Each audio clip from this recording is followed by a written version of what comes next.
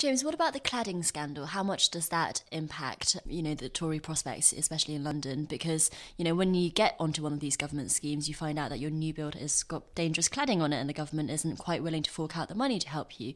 How much importance should the government be putting on solving that one? I think the cladding scandal is dangerous for the Tories because lots of people did the small c kind of conservative thing, that they did everything they could to get themselves onto the property ladder. And now, as you say, they find themselves hit by these large, unexpected bills.